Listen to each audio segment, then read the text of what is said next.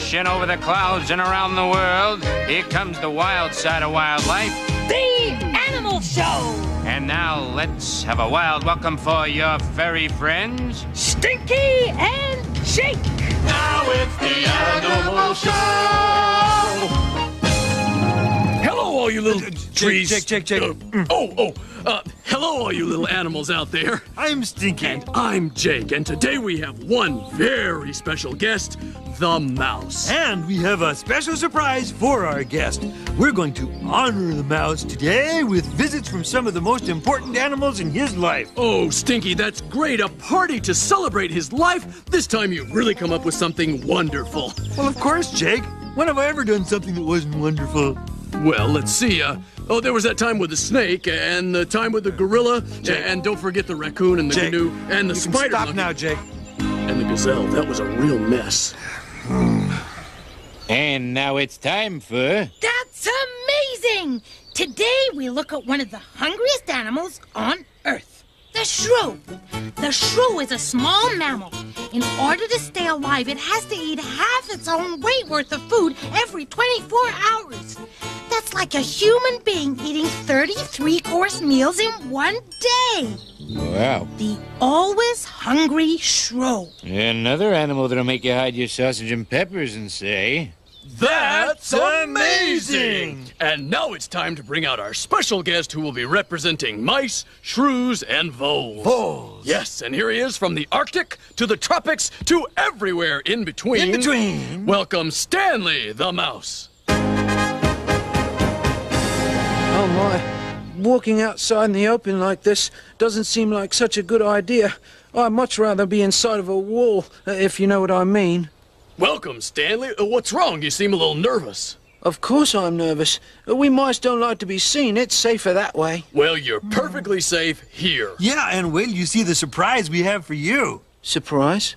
Oh, we mice definitely do not like surprises, no, sirree. Let me show you what I mean. Oh, you brought a clip? You see, mice are curious. We like to know what's going on around us all the time. Yeah, but being curious can also be dangerous. You bet it can. That's why we're also very careful. Now, what is this mouse doing? That's Bernie. He's looking for food. If he doesn't find any, he heads back home. Home is inside a wall? It is for house mice. Walls are a great place to live. They're warm, dark, and too small for bigger animals to come in after us. But not all mice live in walls, right? Of course not. Bernie, you're gonna fall! No. Bernie, look out! Stinky. Whoa! No. Don't worry. We mice have a great sense of balance. And the claws on our feet can get a grip on wood, brick, concrete, and almost anything. But if you're so good at getting around, why are you so worried? It doesn't seem like anything could hurt you. It's because mice are always being hunted. You see, Jake, we're what they call a prey species. That means everybody is out to get us. Cats, badgers, weasels. Yeah, well, at least he didn't mention any of the animals I invited to honor him. Not to mention owls, snakes, foxes. Oh, what do you mean, uh-oh? But our worst enemies are human beings. I don't know why, but human beings are just not happy to see us around their homes. Stinky, what did you mean, uh-oh? Later, Jake. But Stanley, if humans don't like you, then why do you live in their houses? Because that's where the food is. Oh, look, there's a nice piece of cheese. Well, that's not just cheese, that's a trap. Hey, be careful, little mouse. If you touch that cheese, the trap's gonna catch your tail. Oh, I can't watch this. This is dangerous. I can't watch either. Fellas, you can look. That's Amanda, and she knows what she's doing. You see, mice weigh so little. We can sometimes walk across a trap like that and not set it off. Oh, and by the way, we prefer peanut butter to cheese, just in case you want to send a gift. Hey, look at those shadows. And, hey, is that a giant mouse walking with those elephants? No, that's Amanda again. She is such a little jokester. That's the old elephant shadow trick. It's always a big hit at mouse parties. Way to go, Amanda. You really got him that time. Well, speaking of parties, Stinky, I think you better call your party off. Party? What party? Oh, well, I sort of planned a party to celebrate your life. Hey, Stanley, remember me? I chased you across an open field. Who's that? Who else? It's me. Good to see you again, Stanley. You look delicious. You invited an owl to a party for a mouse? Oh, what are you, some kind of weirdo? Mr. Owl, maybe you just better wait over there while we work this out. Yeah. I'll be waiting. Yeah. Oh, boy, I'm sorry, Stanley. I didn't know that mice were afraid of birds. Well, you didn't know better. And anyway, we're not afraid of all birds. You see, we're not afraid of chickens. Is there a mouse in there somewhere? Just keep your eye on the food and you're sure to find the mouse. That's the farm where my cousin Clyde lives. With all those chickens? Sure. Don't get me wrong, we mice avoid chickens if we can, but mice are a lot faster than chickens and other farm animals. Besides, farms are great because there are always lots of food around. So mice eat chicken feed? Well, horse feed, sheep feed, even the crops out in the field. We got a powerful appetite. Oh, you must not be too popular with the farmers. Definitely not. If we get in a farmer's grain, we can spoil it. Those farmers are always trying to get rid of us. They're the only animals we mice dislike more than owls. Stanley, Oh, snakes. when do we eat? Oh, keep her away from me, keep her away from me, please. Please keep her away. Listen, I'll take care of this. Mrs. Snake, could you wait over there with the owl, please? I'll introduce you. Thank you. I am so sorry about this, Stanley. Oh, that's okay, Stinky. You just don't know. And the claws on our feet did all the time. Watch.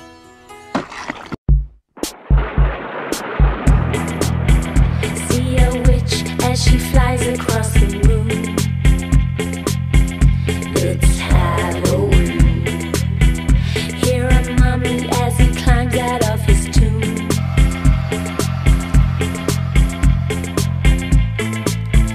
There's a black cat hiding in the corner, and a jack-o'-lantern fire in his eyes.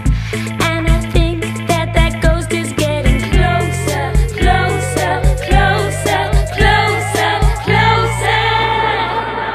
Because it's Halloween, Halloween.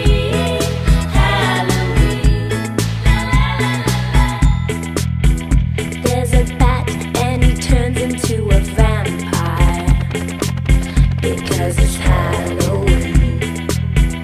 And a werewolf howling in the canyon.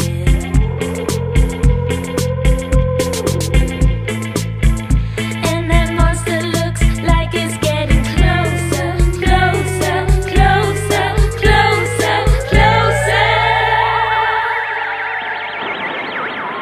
Because it's Halloween, Halloween. Because it's Halloween, Halloween.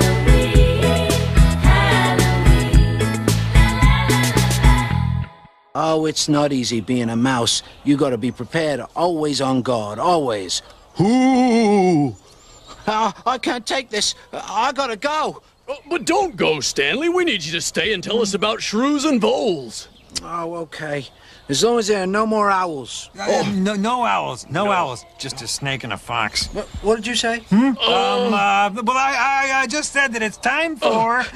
Baby talk.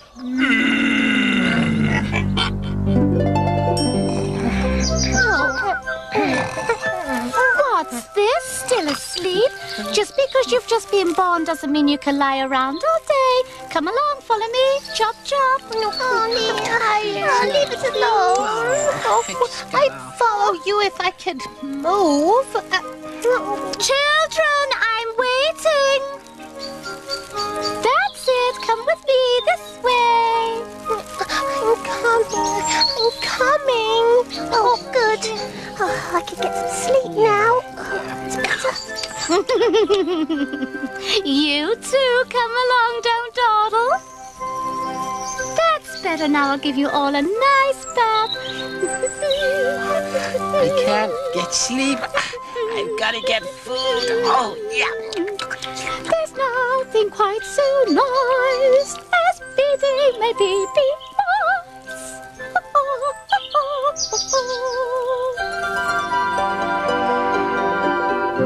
I'm glad there are no more owls on the show. I'm Wanda Rat, rodent reporter, getting you answers to today's tough questions. Let's see if this animal knows the answer. Ma'am. Yeah, Can I ask you a question? sure. Which of the following animals has a venomous bite?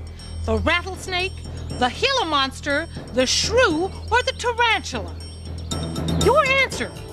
They all do. That's right. How did you know? Hey, I'm a cheetah. What do you expect? That is the right answer. The rattlesnake, Gila monster, shrew, and tarantula all have a venomous bite that's filled with poison. Let's take a look at the shrew hunting for its food. In fact, hunting is not the right word to use here. Shrews have very poor eyesight and use their whiskers to find out what's going on. They don't really know where food is until they run into it. And this shrew has run into a nice, juicy earthworm. Shrews lead short, hectic lives. They never sleep for more than an hour or so between meals. And they must eat the equivalent of 30 three-course meals a day to get enough energy to keep up their high-speed pace. There is no such thing as a shrew on a diet. As for exercise, chewing one earthworm is the same as running a marathon. And this is Rhonda Rat reporting on the shrew. Back to you, Stinky and Jake. I want my breakfast, but I've lost my spoon. I'm really hungry and it's almost noon. If I don't eat, I think I'm gonna swoon, and that's really not okay. Well, I hope I find my spoon today. What else have I got to lose? Then I lost my glasses and I could not see.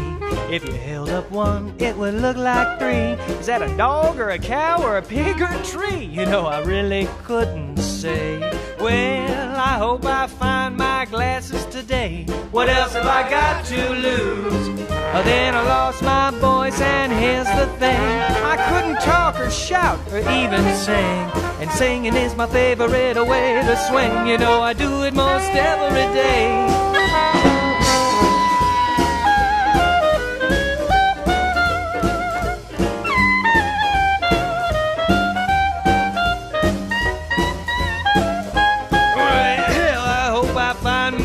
Today, what else have I got to lose? Then I lost my shoe the other night. I've got the left, but not the right. When I get it back, I'm gonna lace it tight so it can't ever get away. I hope I find my shoe today. What else have I got to lose? I even lost myself the other day. I got confused, I lost my way. And where I went I could not say, but it all turned out okay. Maybe I'll just give away all my things, everything except my ukulele strings. My soul will soar, my step will spring every single day. This here blues, now I've got nothing left to lose.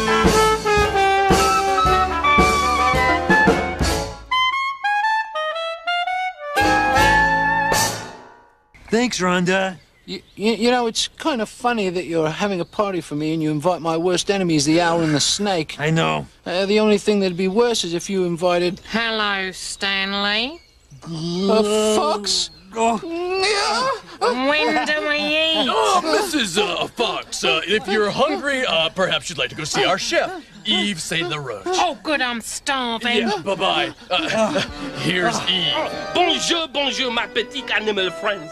It is I, Yves Saint Laroche, and today I have invited 3 of Stanley the Mouse's friends over for dinner in hope that they will not eat Stanley. And here are Mr. Owl, Mrs. Snake, and Mrs. Fox. Tell me, Mr. Owl, what would you like? I'd like the mouse and gravy. Oh, I'm afraid we do not have any more mouse. I'm so sorry. I did that for you, Stanley. And what about you, Mrs. Snack? I would like barbecue mouse. No, I'm so sorry, but the new shipment of mouse has not yet come in. Uh-oh, things do not look too good for Stanley, no? How about you, Mrs. Fox? Oh, I'm so hungry, I could eat a horse. Uh-oh, now things do not look too good for me. Why?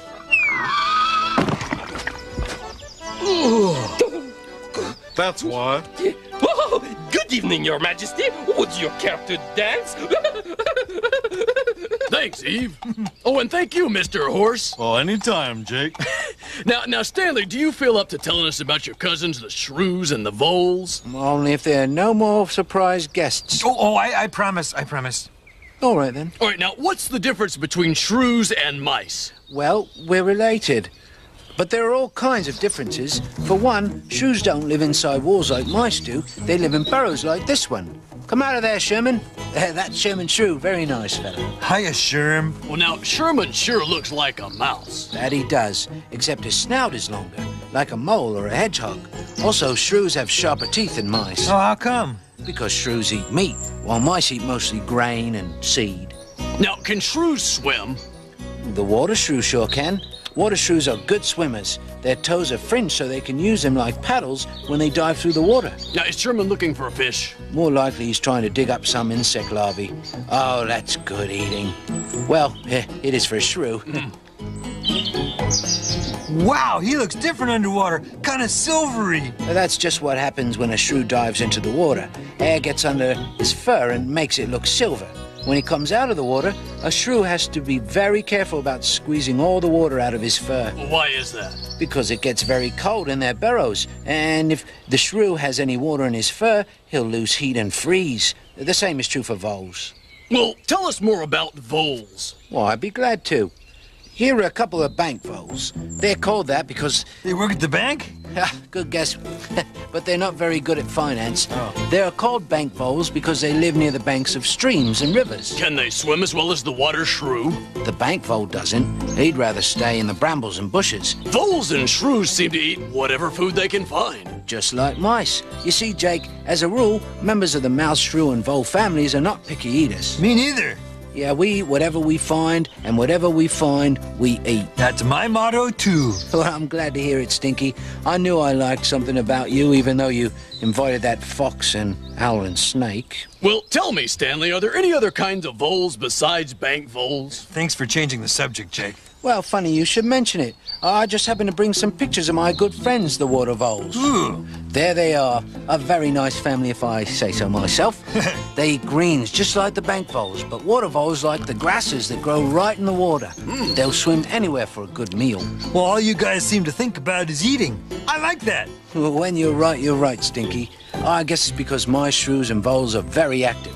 We use up so much energy that we have to eat all the time. Well, why are you all so active? Couldn't you just take it easy? We wish we could. But you see, Stinky, mice and shrews and voles don't have many ways to defend themselves. We've got sharp teeth, but if a predator comes after us, we're goners. So you always have to be on guard and moving.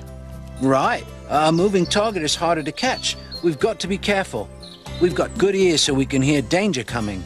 But to tell you the truth, we can barely see beyond our whiskers. So you have to be especially careful or you're going to end up as someone's dinner. I'll tell you, boys, it's tough being a mouse. Well, could you tell us about it in a song? Oh, thought you'd never ask. Here's Stanley singing, "It's Tough Being a Mouse." It's tough being a mouse. Being a mouse is dangerous. It's tough being a shrew. It may not be too good for you. It's tough being a vole. Being a vole's a real rough role, but worse is being a rat. Folks hate rats and that is that, but we gain strength from it all. Pretty soon we feel 6 feet tall. Oh yes, let's beat our chest. Let them know that we're the best. So mice and voles and shrews, sing it loud and spread the news that we will not be beat. Find some other sucker to eat. Oh, who am I kidding? It's tough being a mouse. Being a mouse is dangerous. If you know what's good for you, don't be a rat, mouse, vole, or shrew. Sorry. I still don't feel comfortable with all those predators around. I better be going. No, you gotta stay. It's time for Jake's story. Okay, but after the story, I'm gone. Go ahead, Jake. Okay, all right. Once upon a time, there were some very tiny animals called dust mites. One day, the dust mites thought they just might have a get-together. We've never had a get-together before, said Daryl Dust Mite. What do we do, said Denton Dust Mite. We get together, said Delia Dust Mite. So the dust mites got together. They came from the far corners of the bed for the dust mite get-together. They pushed and shoved, all trying to get a good spot. Unfortunately, Dodie, Dean, and Donald Dust Mite got lost and never made it. But Daryl, Denton, and Delia were right in the middle of the get-together. Come on, Daryl, said Delia. Let's tell everyone we got together for a get-together. So Daryl and Delia climbed up to the highest strand of cotton, shouting, "Hey, tiny insects everywhere! We've had a get-together!" The only ones who heard them were the grain weevils, but they didn't like getting together. And so the dust mites went on having get-togethers while the grain weevils didn't. And they all lived happily ever after. The end. Wow. That was the best dust mite story I've ever heard, Jake. Thanks. But I better get going. That owl, fox, and snake are starting to look hungry. Oh, wait a minute. This is all my fault, and I'm gonna take care of it. Say, Armstrong, Yeah, Bunny? it's habitat time. It's habitat time who? It's habitat time there. Whoa. Hey, we can't go in there. That's a human's house. We're animals. But lots of animals live in here, Armstrong. Hello, baby. Now that is one gorgeous bird. That's a house martin. She's building a nest out of mud under the eaves of the roof. Ooh. Oh, and you see that little dot on the window? No. Oh yeah. Looks like some kind of beetle. It's a carpet beetle. He's a long way from a carpet, isn't he? Hey, beetle, you're going the wrong way. Yuck, what a mess. A human's mess is a housefly's feast. The real name for housefly is Musca domestica. Ole. Houseflies eat just about anything. Wow, look at those eyes. Oh, yeah. They're made of thousands of separate lenses, which are really good at seeing movement. Huh. And they got mouths, which are really good at eating sugar. Look. Hey, what does this guy think he's doing? It's a furniture beetle boring a hole through a table. Yeah? He's boring, all right. No, he's not. Armstrong! Oh, that little guy started as an egg in a piece of wood. While he was turning into a lava, the wood was made into a table, and now that he's a grown-up beetle, he's boring out. You're right. It's not so boring. Mm-hmm. Now that guy's found the soft spot. It's the larva of a clothes moth. It will feed on those yummy towels and leave them full of holes. Very annoying to humans. Oh, hey, where are we now? In the pipes in the bathroom. And look, there's a spider. Hey, how you doing there, Spider? How's it going? Don't say nothing. What? Oh no, I can't look. That human's letting out the water. Run, Spidey, you're gonna get... It's gonna be fine, Armstrong. No, but look, hey... No, just wait a minute. What? See? She's in the overflow pipe. Let's get out of here before that human finds us. Oh, boy, that was close. Oh, no, it wasn't. Oh, yes, it was. Oh, no, it wasn't. Oh, yes, it was. Say, Armstrong. Yeah, Bunny? For habitat time, it's... Bunny Bear. And Armstrong the chicken hawk, just back from a house. Over to you, Rhonda. Ba-dum. Once again, I'm Rhonda Rat, rodent reporter, giving you answers to today's top questions. Let's see if this animal knows the answer. Sir, yes. Which of these animals is a rodent? The harvest mouse, the brown rat, the coypu, or the roe deer? Well, I'm not sure. Rodents are so delicious. Delicious? Yes, you look pretty tasty yourself. Let me say it. Trapdoor! Now, back to our question. 3 of these animals are rodents, and 1 isn't. Can you guess which one is not? Yes, it was the roe deer. He was the odd one out. Now back to you, Stinky and Jake.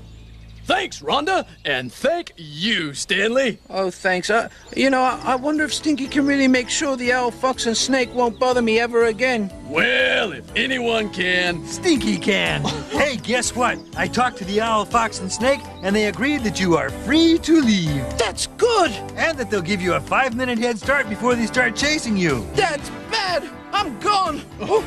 Well, until next time, keep on seeing the world through the eyes of animals.